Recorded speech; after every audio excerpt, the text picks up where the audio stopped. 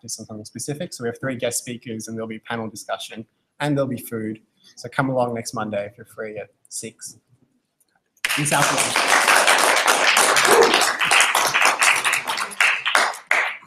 Should be good to go. Just try a few questions. Let's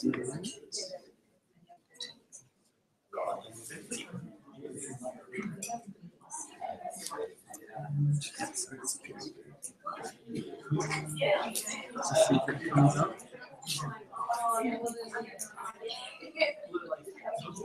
Yeah, good. Okay, should be working.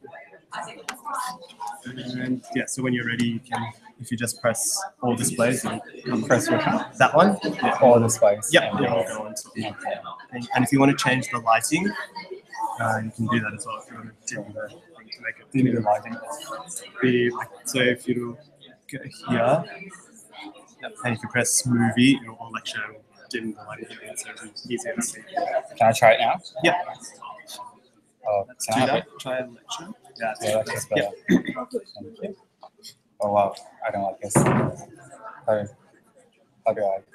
I don't like the spotlight. Spotlight.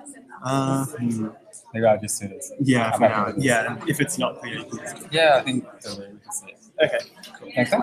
No worries.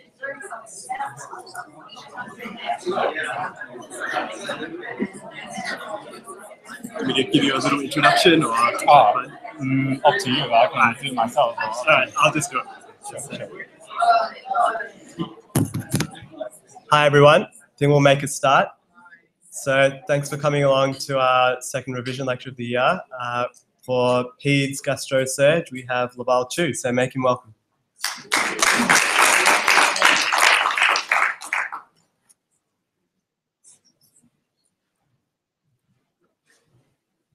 Can everyone see clearly? So hi, for those of you who don't know me, my name is Laval. It's a very weird name. I'm currently in my 5th year doing my cardiothoracic surgery in Alfred. I'm always interested in surgery. Just a bit of introduction of myself. Take 1 minute. Always interested in surgery since the first year I got into med school. I was initially interested in congenital heart disease. I was really attracted by it. So I thought, what is the pathway of getting into do the actual congenital heart disease is something really specialized. Is it P-Surg and is it pediatrics and then surgery and then cardiothoracic, or is it the other way around? And I found you can only do it by going through cardiothoracic surg and then P's, and then specialize in P's. And then I realized I actually like a lot of other things as well, neurosurg, plastic, ophthalmology. But then after a while, I realized what I like the most is kids. So I realized a combination of surgery and kids is what I like the most. So I'm also the academic rep of MUPPETS this year, the Pediatric Society, as some of you guys would know, pediatrics. So there will be more resources on pediatrics coming, so keep an eye on that. Just a bit of promoting. I'm also running the Idea Vision this year. So for those of you who want to make your CV looks a bit nicer, want some voluntary experience or whatever, contact me. We have one clinical services for high school and ophthalmology workshop running this year. It's all brand new. You can come help out. And for those who don't want to volunteer, you can also come and find out more about ophthalmology. And I'm also the rep for critical care. We're running a workshop. Again, you can come help out, and I'll just assign you some volunteering roles. So let's go. Firstly, we have our first baby, Helen. She was born in a regional hospital. Immediately after birth, she presented with persistent tachypnea and cyanosis. So breathing really fast, with a really fast heart rate. Any thoughts? DDX. Can I just get some hands on to show me who are doing Peds or who have done Peds? It's okay, I'm gonna ask everyone questions, so just put your hands up. Done Peds, done Peds, done Peds. Okay, let's start from the very back, the girl in the blue. Any thoughts?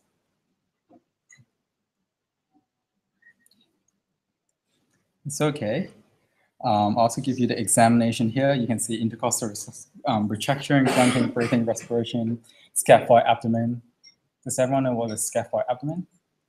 So this is my head, this is my thorax, my abdomen. So scaphoid abdomen is like a downward curving of your abdomen. And so I'll come back to explain this later. So this is actually, does anyone know what this is? Yep. Well, that's really good. Can you explain why do you think this is CDH? You can see the air or the bubbles like Perfect. almost see the combinations. Perfect.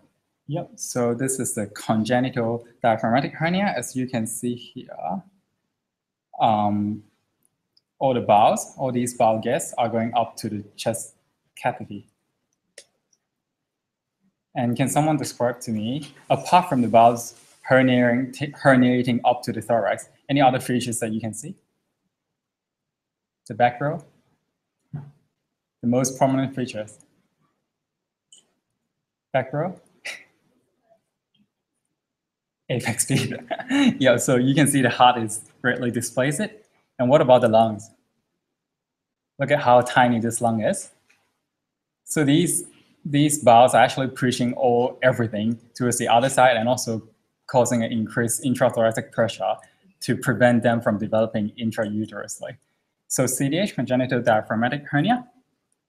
Some signs and symptoms that you must know is respiratory distress within the first few hours or minutes that would not improve, so it persists.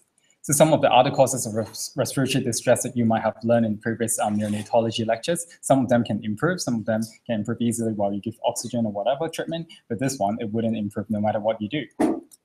A lot of times you see cyanosis because there are pulmonary vasculature and the pulmonary structure is just very poorly developed.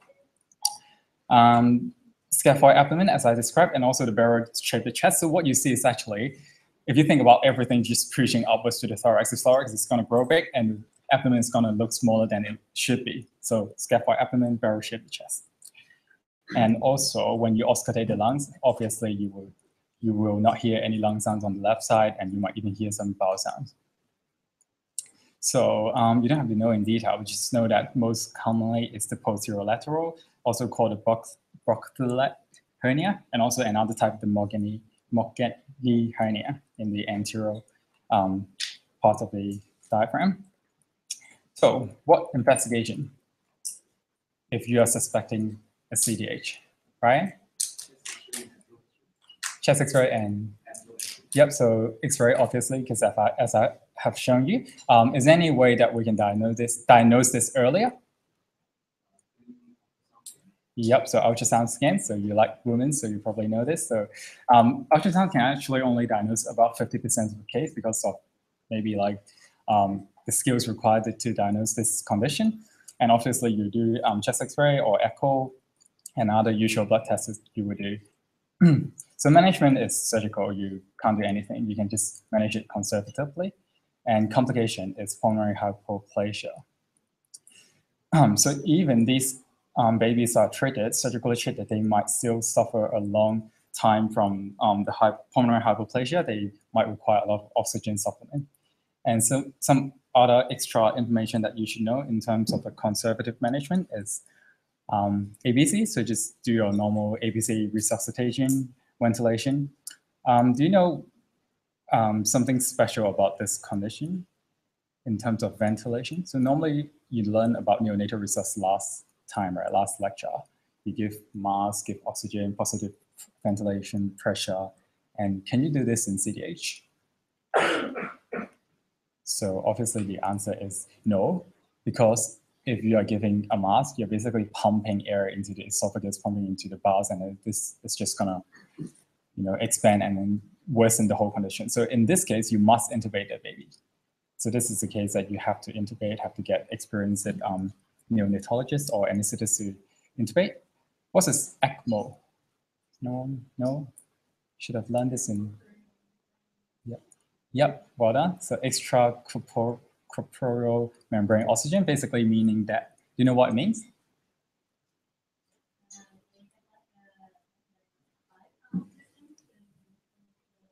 Yep, perfect. So basically it's a machine that helps you breathe and perform the function of the lungs because of the pulmonary hypoplasia. And also you would like to insert an NGT to decompress the bowel. And obviously the kids has to be treated in neonatal ICU. So on most of these conditions that I'm going to cover, I'm going to have not one line, but like a short summary of all the key points that you have to know for this particular condition. I'm doing this because Surg is a relatively small area in the Monash curriculum for your examination, so I'm not going to go into all full-blown or all details. I'm going to make it succinct and simple for you guys to sort of understand. And for the next conditions, I'm going to ask you guys to make this summary for me. So our next baby. 7-month-old baby appears to have intermittent distress in the past 8 hours, curling up with legs drawn up to his chest, looking really uncomfortable, cry uncontrollably 3 to 4 times every hour, looks pale during these episodes. Sick looking on examination, vomited 4 times, last vomit was greenish. And the second row from the back, the ones with the fancy marble case, just like the one that I'm using. Any thoughts? Just give it a guess. Have you done Paeds? So you can just tell me what you think. You don't have to tell me a definite diagnosis because obviously you might not know, but yes, you.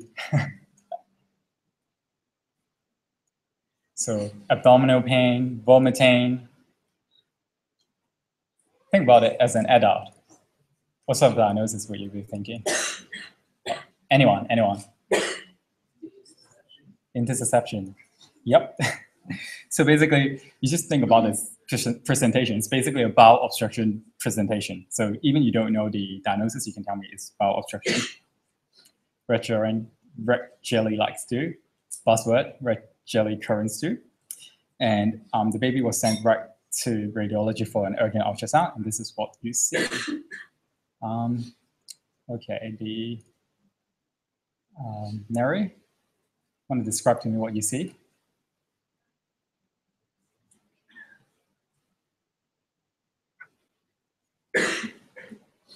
So this is an ultrasound. Yep, so it's a target sign, so you already know. So this is a target sign for intussusception. And for those who don't know what intussusception is, basically is when you have one segment of your bowel intergenating into another part of the bowel, looking like this. So the target sign just now was basically like a cross section. If you cut through here, and you will see the terminal ileum here, surrounded by the cecum. It's like this. Okay, so in pediatrics, it's really important to know your timeline because, especially in Monash exam, if you are thinking about a condition that is outside the time frame, it's not the condition. It must be fit within that time frame. So 2 months to 2 years old, peaking 5 to 9 months. Symptoms is usually commonly followed by urti, upper respiratory tract infection, colicky pain, crying, curling up. So the baby looked really sick because it's really painful for them. Because if you think about it, essentially it's bowel ischemia, and you know from 3rd year your bowel ischemia presentation, like dysentery ischemia presentation. Vomiting can be bowel stained. The guy sitting there, can you tell me why is the vomiting bowel stained?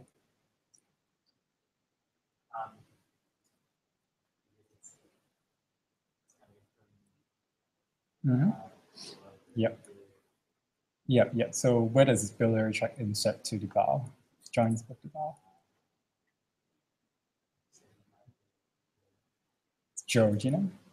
So duodenum. Yep. So the second part of the duodenum. So basically anything below that can give you bowel stained. Anything above that will give you normal vomit. As simple as that. And another buzzword, red currant jelly stew. Classical sign, but you rarely see it because it's a late sign, especially in a metropolitan hospital. You probably won't see it because before the baby get that sick, they're already seen by doctors and treated. Get a bit of diarrhea as well, and it's commonly mistaken as a gastroenteritis. Another buzzword, sausage shaped mass in the right upper quadrant or an epigastrium. And for the babies who get perforation because of the ischemia and everything and build up of the pressure, they get perforation and they can get shock. So they have to be treated seriously. So What sort of investigation would you do?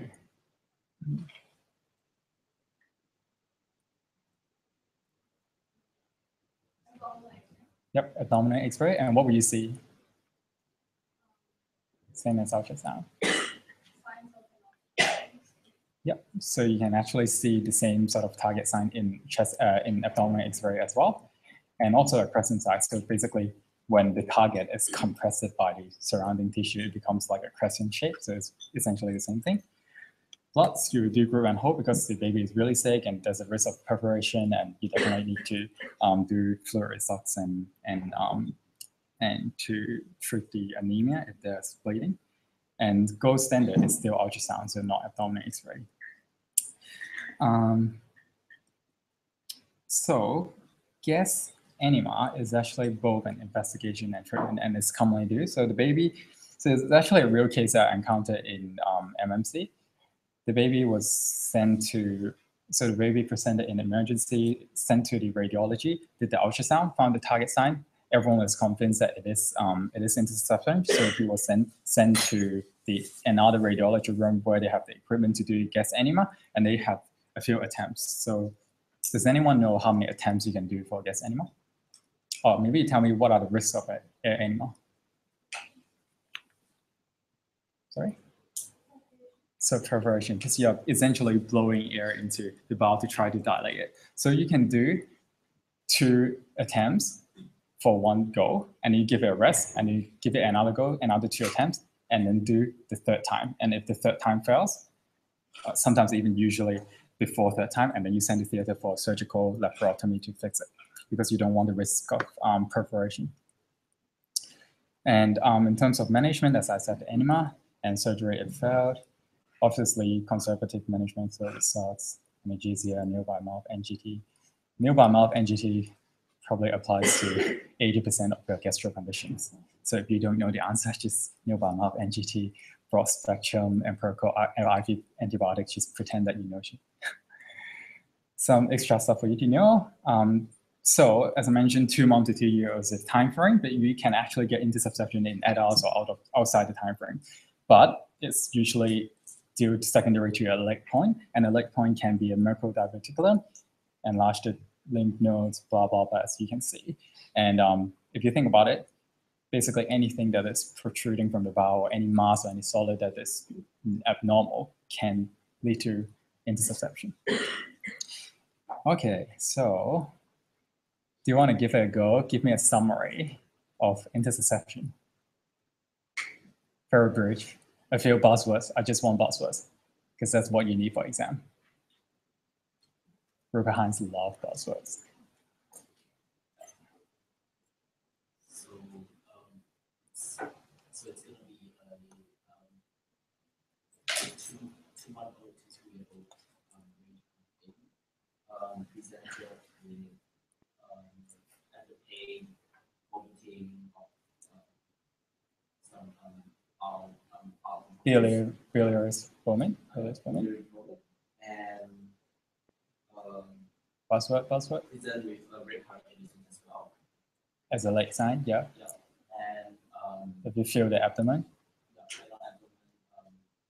you feel this mass, this sausage mass Yep. upon exhalation, as well as just being generally unwell. Okay. Sure. Okay, next person. Treatment and investigation and treatment.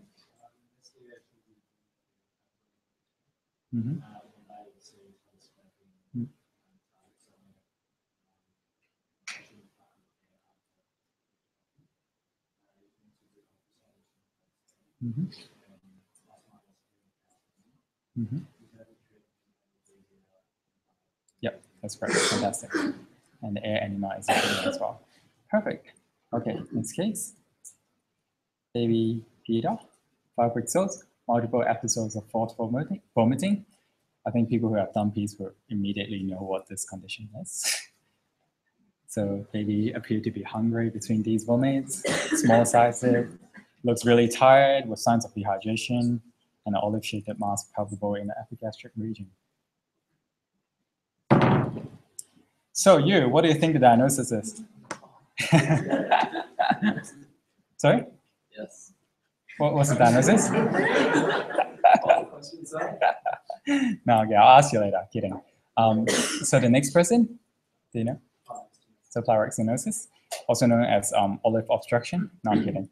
It's not. So basically, a hypertrophy of the muscles of the pylorus, and it's typically 4 to 6 weeks. Present with projectile vomiting. When I mean projectile, I mean here to there. It actually can be that projectile, and because nothing is getting passed through the stomach, nothing is absorbed in the intestine. The baby is really hungry all the time, poor weight gain and dehydration as you would expect, and also a palpable olive-shaped mass in the epigastrium. And this is actually, in fact, really palpable. And do you know what can you do to make it easy to palpable? The next person with the green MacBook. Yeah, so you feed them, you sort of simulate some peristalsis, and you will be able to feel it. You might be able to feel it. So what sort of investigation would you do? The next person. So to have the X-ray out. Mm-hmm.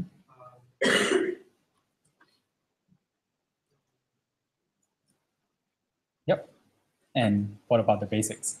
So, yep, blood tests. And do you know what will you see in a blood test? Or what sort of blood test will you order?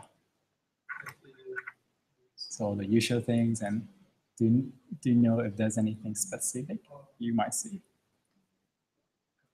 Or maybe think about electrolytes.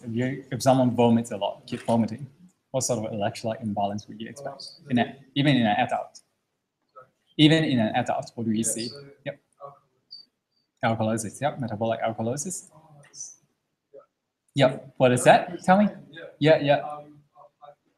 Yep. Yep, close. Hypochloremic, hypokalemic. So low Cl and low K. So you do blood tests, hypochloremic, hypokalemic, metabolic alkalosis, and it makes sense because you're vomiting acid, you're vomiting out all your K plus.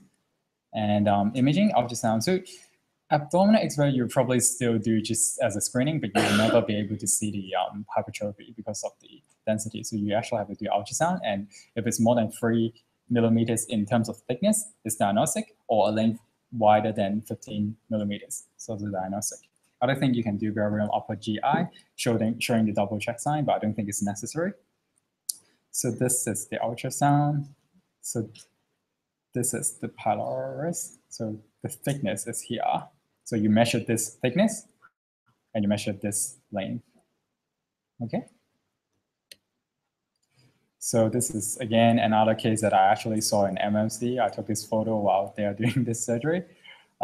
This is the olive-shaped mass, the pylorus. So, I was going to ask you what is the name of the surgical procedure. I already put it up here. So it's Ramstep pyloromyotomy. Does anyone know what does this surgery involve? One of the most simple surgery. Interestingly, the proposed surgical treatment initially was actually to cut off the muscles, reduce the muscle mass, and then just sew everything together so the pylorus become less bulky and things can pass through. But Ramstep, when he performed the surgery, he didn't stabilize the baby. The baby was still in the state of hypochloremic, hypokalemic, metabolic alkalosis. So he just went on to do the surgery, he cut it, and then the anesthetists were telling him that, no way, this kid is going to die. You have to stop the surgery. We have to fix the medical side of the problem first. So he just sealed up everything. He just did not seal up the cut off part of the muscle, but just close the abdomen and do everything. And magically, miraculously, the baby got well. So the thing is actually, you only have to relieve the pressure. You just have to make one simple cut there. You don't have to do anything else, all done. So it's actually something that he invented by mistake. And obviously, you will do all the usual thing, fluid results, environment, and GT again. Yep, so this is just showing you how you make an incision and the muscle will bulge out. Okay, next person, do you want to give me a simple summary? So we have the 5-week natal, presents with projectile vomiting, all the way down,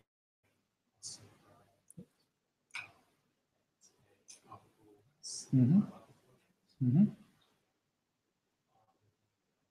Examination is very dehydrated. It's low Perfect. That's all I want. That's good. So again, Paeds stretch really don't have to know into that much of detail. So that was a good summary. So for the cell term baby did not poop. So the poop in baby, newborn, neonates is called meconium. So for those who don't know what is meconium, it looks like this. Pretty disgusting. The next person, do you know what actually is meconium? So obviously the baby haven't start eating. Yep, so basically it's a mix of all the mucus secretion, water, and amniotic fluid. So yep, nothing to do with food content or anything. So this baby has bilious vomiting, abdominal distension, food feeding, biliary to thrive, grossly distended abdomen, and PR showed explosive rectal content. Hirschsprungs, yep. So this is probably the buzzwords for Hirschsprung. So when you do a PR, you can see. So this is the X-ray. How will you the next person? How will you describe the this X-ray appearance? We go in black shirt. Yep. Mm-hmm.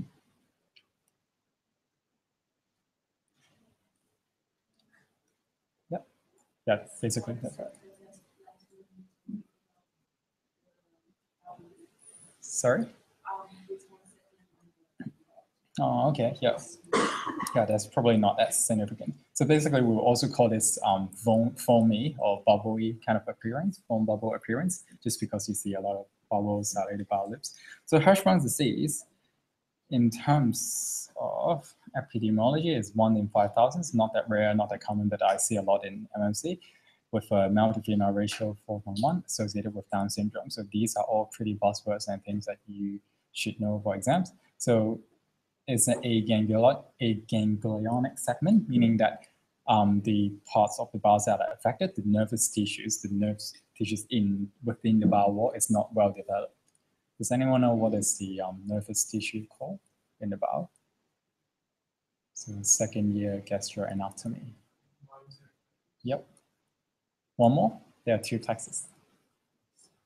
Submucosal plexus. Yep, well done. Do you know what are the other names? Both of them have other names. I don't know why they have to give so many names. Don't worry, we'll come back to this. So main symptoms is delayed meconium, suspected greater than 48 hours. So 90% of babies will pass their first meconium within the first 24 hours, and 99% of them will pass within the first 48 hours. So basically, anyone who doesn't pass after 24 hours, you highly suspect there's something wrong. You will learn a few more conditions later. Proofreading, failure to thrive, distended abdomen. So the distended abdomen can be quite dramatic because there's a blockage. Everything is sort of put up and built up within the bowel. And because of the normal external sphincter of the anus, there's actually kind of a locking effect at the anus, and everything just built up about it. So when you do a PR, you're just releasing all this pressure, and that's why you get the explosive content of on the PR examination. Bilious vomit is pretty disgusting if you imagine everything backing up. So mostly they present in newborn period because all the doctors are competent in making a diagnosis. If this is missed, they can present as a kind of chronic constipation in a younger kid, like 2 to 3 year old kid, especially for those who has a tiny bit of segments affected. So how do you investigate it? So, abdominal X-ray. Does anyone know an other investigation that you would do or diagnosis? The next person. So imagine biopsy. Yeah, you know what type of biopsy is that? So there's a specific type of biopsy called the rectal suction biopsy. So it's a pretty clever invention. Basically, you don't have to cut out everything. You just put a gun. This gun has a tube, has a straw, really tiny kind of straw goes into it, and this straw has a hole, and it is connected. The other end is connected to a syringe, and when you suck from the syringe, you're basically sucking the tiny tissue into that hole of the straw, and there's a blade within the straw to cut it. So basically, you are sucking a tiny amount of the tissue and to cut it, so you avoid the need to perform an open surgery. And no one really do a manometry, like pressure manometry nowadays. Surgical resection is the definitive treatment. So you don't really have to know this, but the most common procedure is the Swenson's pull-through procedure. Basically, what they do is they identify the segment, the length of the segment of the aganglionic segment, and then they will cut it up, pull it through, pull the normal part through, and then anastomose it again. So basically, very simple. And these are the fancy names of the plexus. Okay, the next question. Do you want to give me a really brief summary?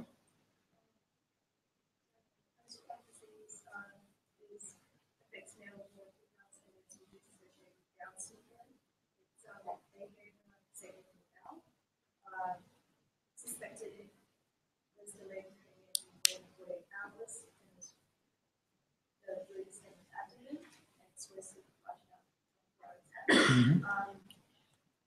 Diagnosed order after X-ray, diagnosed biopsy.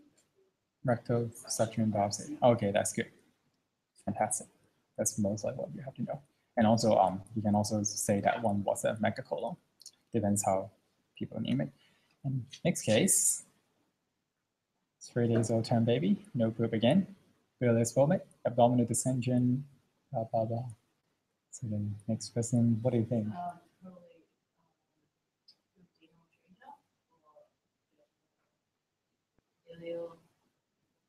Mm-hmm. Mm-hmm. Yeah.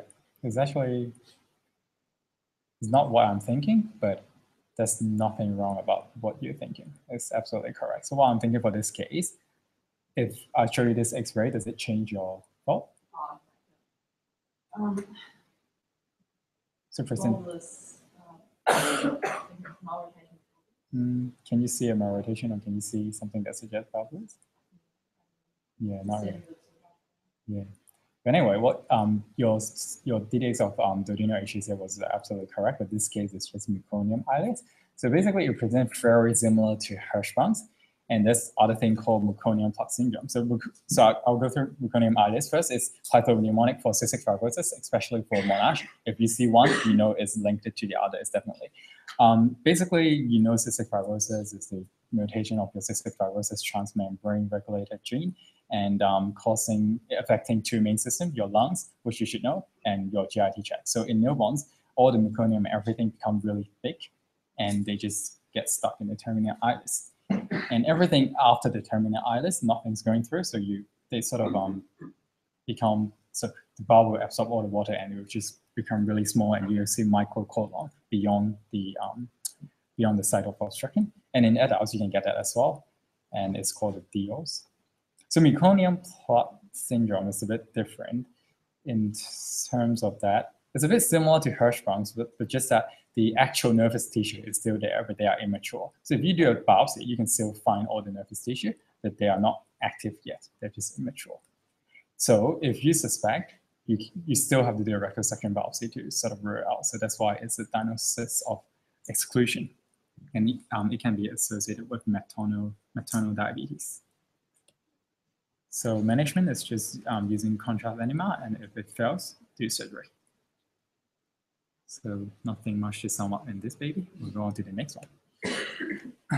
So baby Ellen, premature, started to vomit 3 hours after delivery, but otherwise appeared well, not in any distress, stable, bilious vomiting, distended abdomen.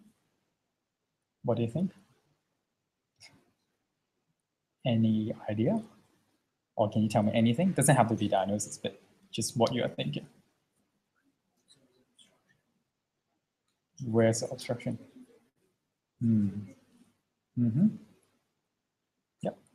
Yep. So this is what you see on abdominal X-ray.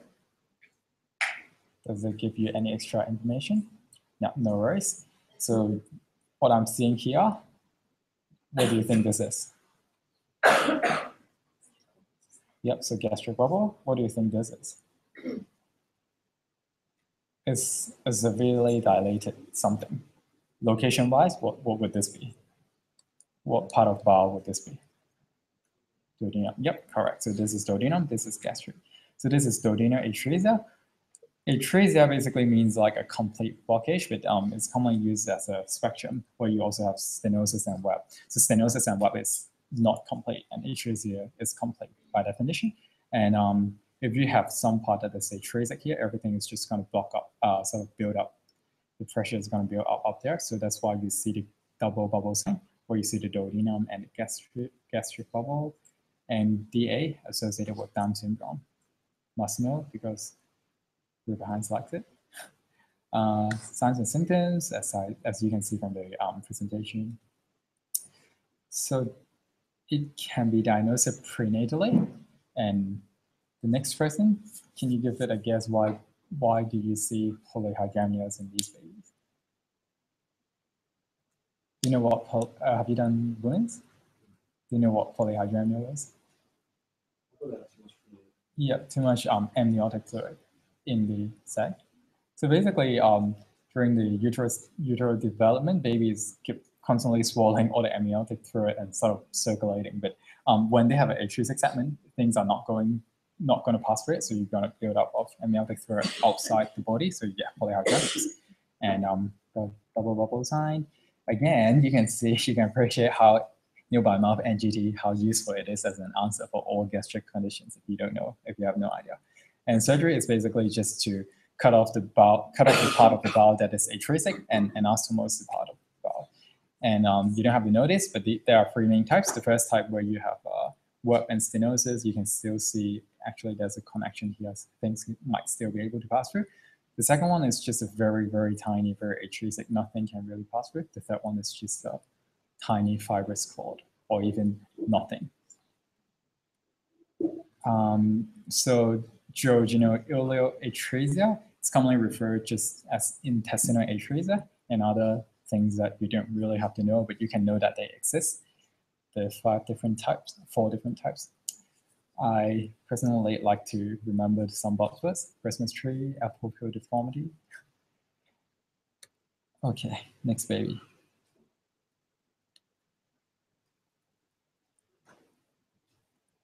So the next person, sudden onset dark green vomit, inconsolable crying.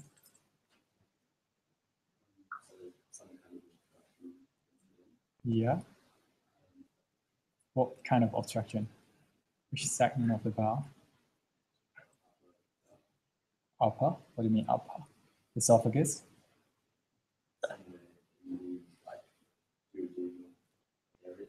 Yep. I think anywhere below that. Yeah, because the bowel duct, where does the bowel duct insert in bowel? Yeah, in the duodenum, so anything below that. Yep. So on examination, says kept refill 4 seconds, descend abdomen. So what do these information tell you?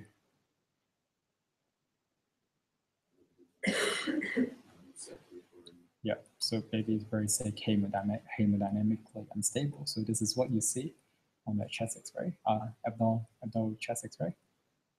So what is this? What is this? Small bubble. What is this sign called?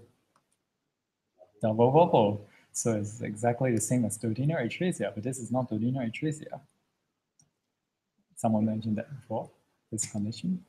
I can't remember who mentioned. So it's malrotation with mucus valvulus. So a little bit of embryology, which everyone hates. Not going to go into detail. You can YouTube it and watch the animations, but basically, this is your bowel, the yellow part is bowel, and all the vessels is gonna go into the umbilical cord like this. And then if you look from here, my eyes looking into here, and I'm gonna see an anti-clockwise rotation of this whole trunk of things. And you can see how this part is a small bowel developing, and this is a large bowel. And this is going to rotate anti-clockwise for 270 degrees to become your normal anatomy things. So If you want to understand the whole rotation thing, it's really complicated. I don't recommend it because there's no way they can test you in exam. So all you have to know is anti-clockwise, 270 degrees. That's it. So so the cause of this malrotation is because there's a lead span developing, sort of connecting with the cecum and the peritoneum, causing obstructing the normal rotation. So this fibrous span is just it's just an abnormal band that exists in some people. And you can appreciate how the valvulas develop. So it's usually less than 1 year old and commonly in even younger baby, 1 month old. Malrotation is kind of common, but a lot of them are asymptomatic. Only 1 in 6,000 can actually get a valvulus and become symptomatic. And the onset is really sudden, really acute onset of bilious vomiting with a lot of pain, inconsolable crying because of, imagine the twisting is just again causing bowel ischemia. A lot of abdominal extension, but you won't be able to feel anything too suggestive of anything. Signs of dehydration and also bowel ischemia, perforation, and these are all late signs, which you will rarely see. What sort of investigation would you do? The next person.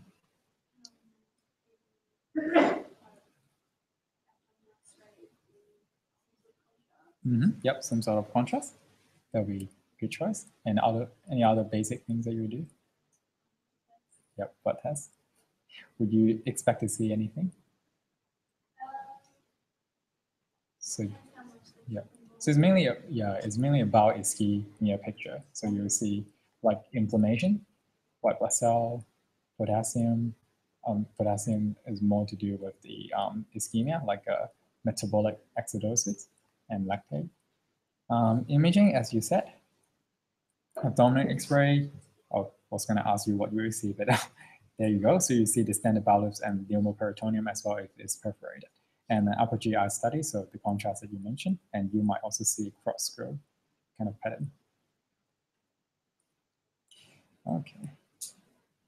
So next person, how will you manage it? Yep, well done. Yep. Surgery. Yep, surgery. Do you know what surgery they do? Yep. So it's named by the abnormal part of the fibrous brain. So it's called the LAT procedure. You don't have to know detail about it.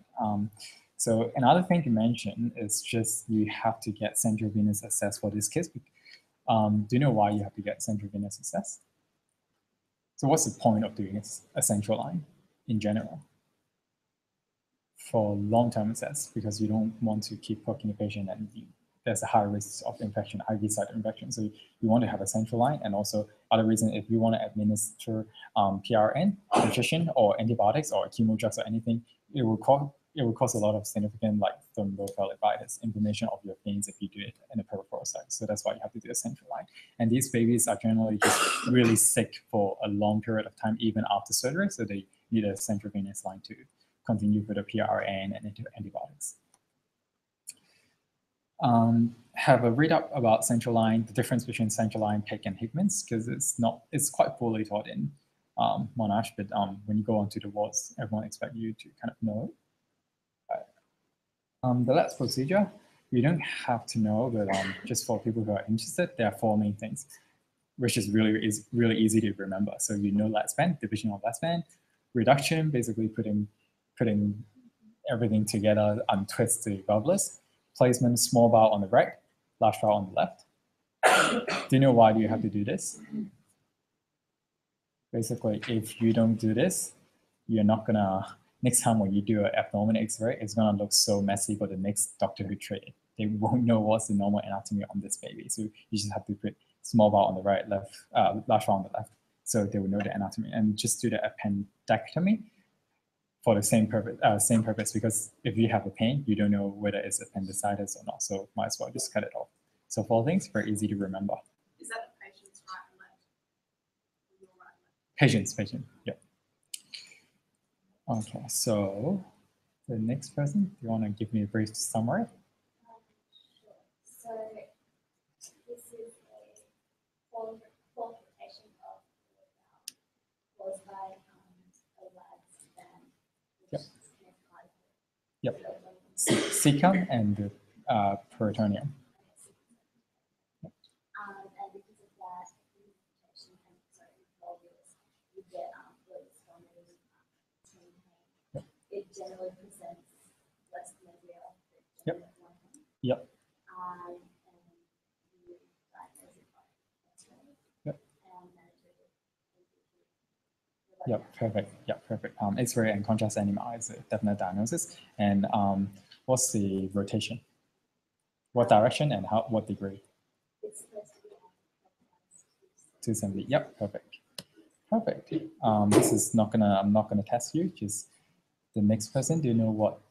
Actually, I'm asking you. What diagnosis is this? Have you done Paeds? Okay, don't worry then. Can someone tell me what is this? For those who have done Paeds. Sorry? Umbilical. So everyone probably thinking umbilical and gastroschisis. And the question is, which one's which?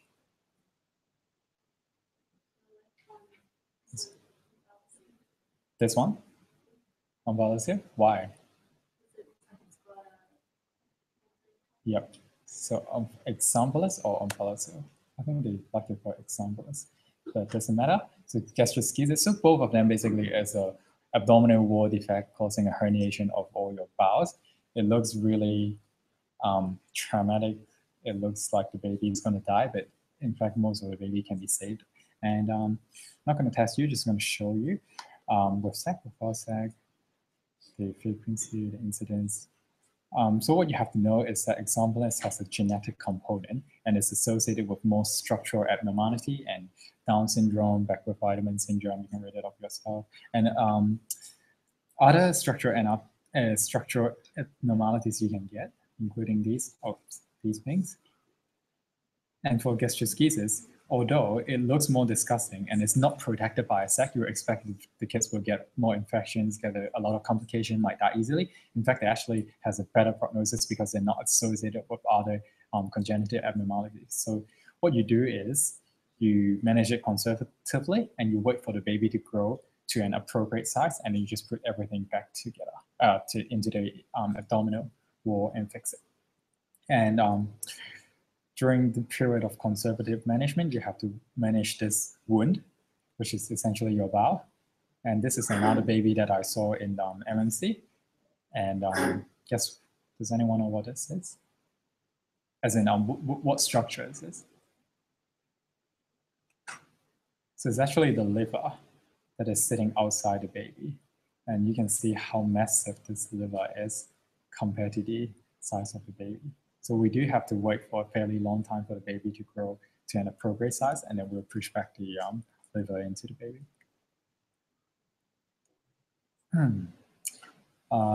Okay, can't be bothered asking you. Basically, in summary, exampleless is the one that sort of looks okay, but with no more abnormalities, poor long-term prognosis, and gastroschisis is more like the other way around. Do you think you need a break time? 5 minutes break time? No need? Go on? What time is it now? Should we move on? Okay, just move on. So next baby, 9-year-old boy. We start with front row maybe. Presented with acute severe lower abdominal pain, nausea, no history of surgery, trauma, sick looking, curled up, abdominal soft, non-tender. Any thoughts?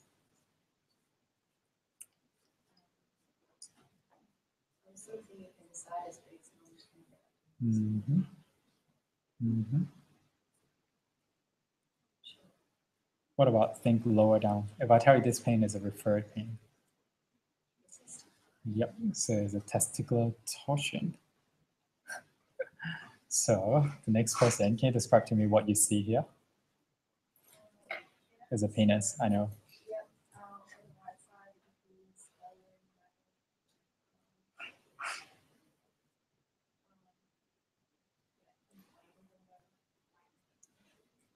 Yep, so erythematous looking scrotum with reduced raphe, like those lines, skin lines, and swollen, as you said. Yeah, it might be hard to appreciate on this screen, sorry.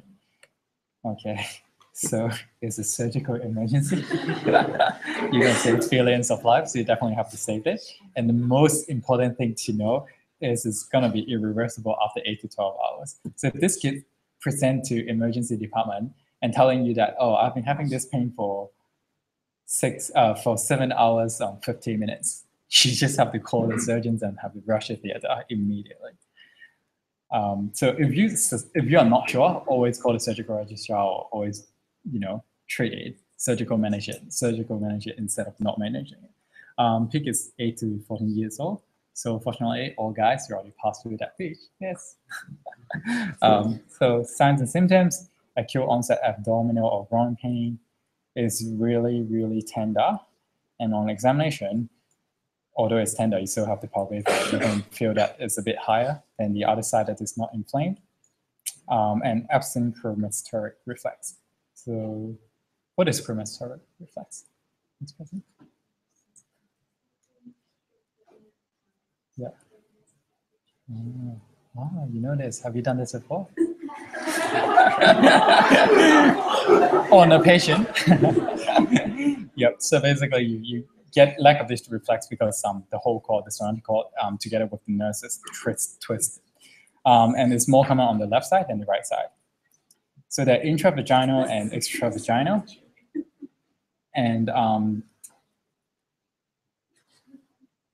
90% of them are intravaginal, and only tiny portion of them extravaginal. And you only see the extravaginal in really tiny, small babies because their tunica vaginalis is not sort of attached with the surrounding tissue. Whereas when you grow a bit older, you actually get a bit of attachment of your tunica vaginalis with the scrotum. So it doesn't twist. So what twists is inside within it. Investigate by Doppler ultrasound to look at the blood flows, because obviously twisted, you have a reduced blood flow. You see enlarged echogenic and low vascularity of the epididymis.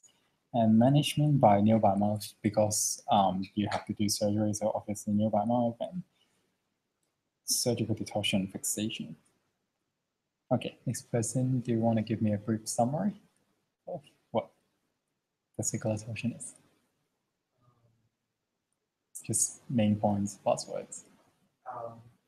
Erythemas, scrotum, chromosteric reflex, and just vague abdominal pain. And on the Doppler ultrasound, Okay. One thing that is the most important, time frame. What's the time frame? 8 to 12 hours. Yep. That's all you have to know about it. Okay, so the next person, what do you see? Yeah. Same presentation. Not same, very similar presentation. This Maybe, I don't know. So describe to me what you see. I see a picture of male genitalia in the testes. Yep. The testes, the right one is lower than the left. Yep. It's quite normal. Yep. Overlying skin looks normal from what I see. Yep. And the male genital looks normal as well. Yep. What else? Can you do the last one? just so we- Yeah, I think I should do that.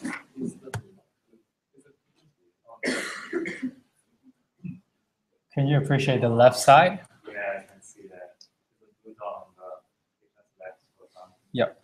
And do you know what that is? So basically, there's something called the appendage. That's appendix testes. So appendix is anything that is useless. So it's something useless of the testes. So you basically get a really small bulging, like a embryological remnant of your testes. And this